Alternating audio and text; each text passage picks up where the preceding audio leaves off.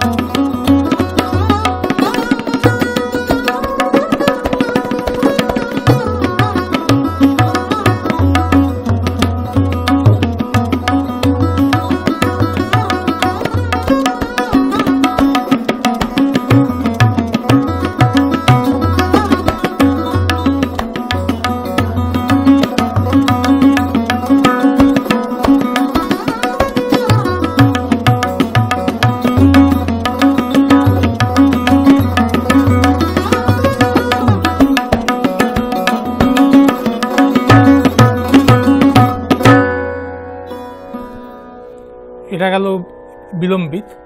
এরপরে অপূর্ব দাদা, সত্যি কি শুনলাম, মানে কিছু কিছু জিনিস আছে না ভাষায় প্রকাশ করা যায় না, সত্যি মানে আমি চোখ বন্ধ করে শুনছিলাম, মানে মনে হচ্ছিল যেন কোথাও একটা ভেসে গেলাম।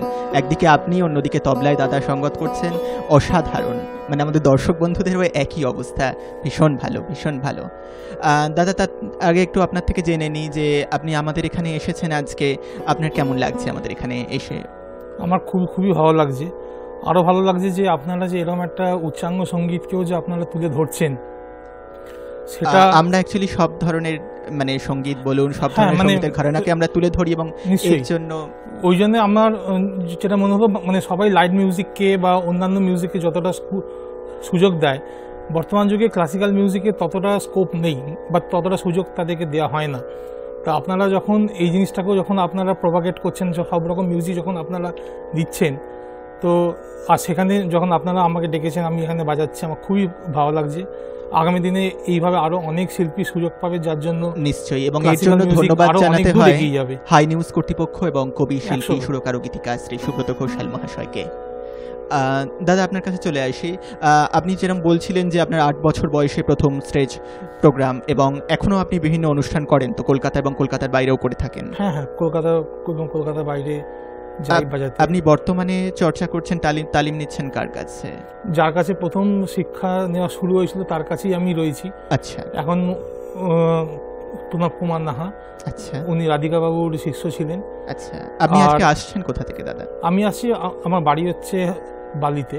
আচ্ছা, সেখান থেকে আমি আসছি। তা মাস্টারমশাই বাড়ি হচ্ছে যাদবপুর, সেখানে যাই। আচ্ছা। কিন্তু 1 মাস যাবৎ মাস্টারমশাই একটুখানি শয্যাশায়ী হয়ে পড়েছেন। একটা মাসিভ হার্ট অ্যাটাকের মধ্যে দিয়ে উনি গেছেন। তা আশা করি ভগবান ওনাকে সুস্থ করে তুলবেন। নিশ্চয়ই হাই নিউজের পক্ষ থেকে এবং আমাদের পরিচালক মহাশয়, কবি, শিল্পী, সুরকার ও গীতিকার শ্রী সুব্রত ঘোষাল মহাশয়ের পক্ষ থেকে ওনার দ্রুত আরোগ্য কামনা করি আমরাও। দাদা, আপনার কাছে যাব, এবারে কি শুনবো আমরা? আসলে আপনি এত ভালো, মানে আপনি একদিকে বাজাচ্ছেন এবং দাদা তবলা, মানে মনে হচ্ছে যে আমরা কথা না বলে শুধু শুনতেই থাকি। কি শুনবো এবার আপনার কাছ থেকে? যে রাগটা আমি বাজাচ্ছিলাম বৃন্দাবনী সারাং, তার এটা আমি বিলম্বিত পাঠ করলাম। আচ্ছা। তা এটা দ্রুত পাঠ দিয়ে আমি বৃন্দাবনী সারাংটা শেষ করব। তা দ্রুত পাঠটা চলুক একটু, তারপর নিশ্চয়ই যেমন অনুষ্ঠান করবে সেরকম চলতে থাকবে।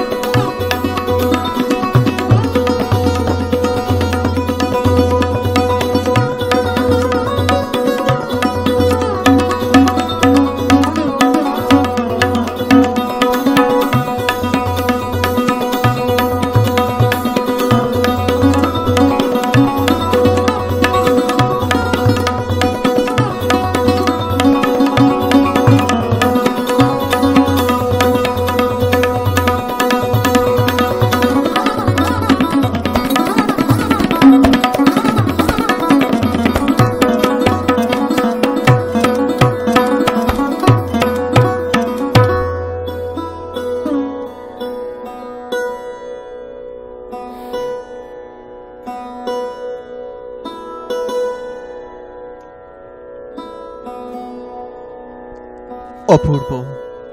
আহা, কি শুনলাম দাদা, সত্যি ভীষণ ভালো, মন ভরে গেল, ভীষণ ভালো, ভীষণ ভালো।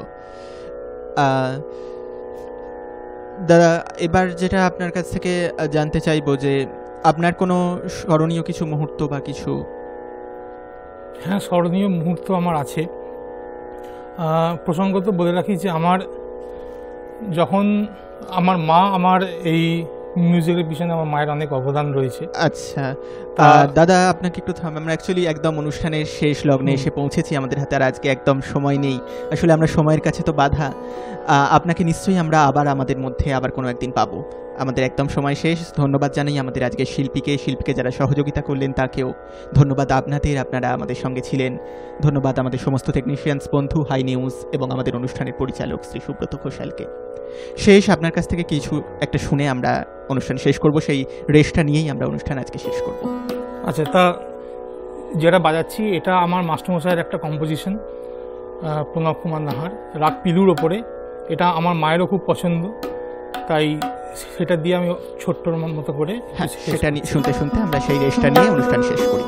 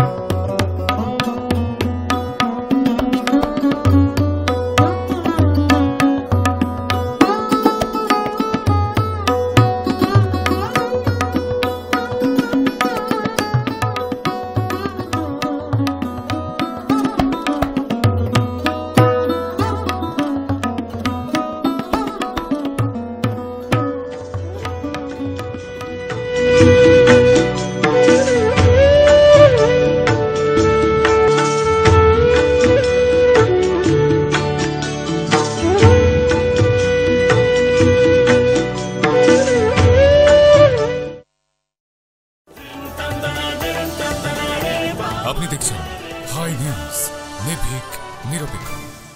শুনো সবে রাজ্যবাসী, শুনো দিয়া মন, ডেঙ্গু কেমনে করিবেন দমন।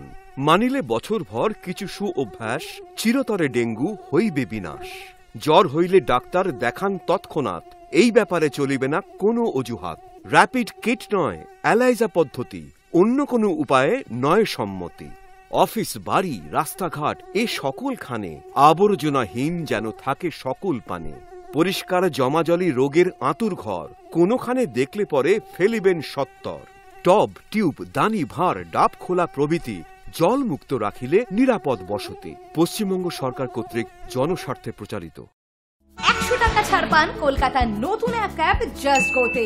ইউজ করুন promo code high news RS100।